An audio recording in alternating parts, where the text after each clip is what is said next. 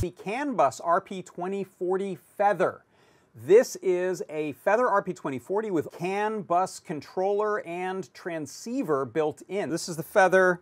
I've got 3 wires coming off of it over stemma QT. See, we've got the little quick stemma QT port there.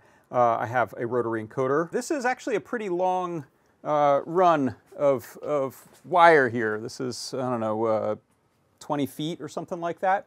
No problem. So that's running to second Feather RP2040 CAN bus controller there. On this one I have an OLED screen, so this will show us data coming from the first one here. So if I step back and you watch the screen there, it is receiving messages. I just have it sending the incrementing or decrementing of this rotary encoder that's built onto there. For the week this week, it is the Feather RP2040 CAN bus.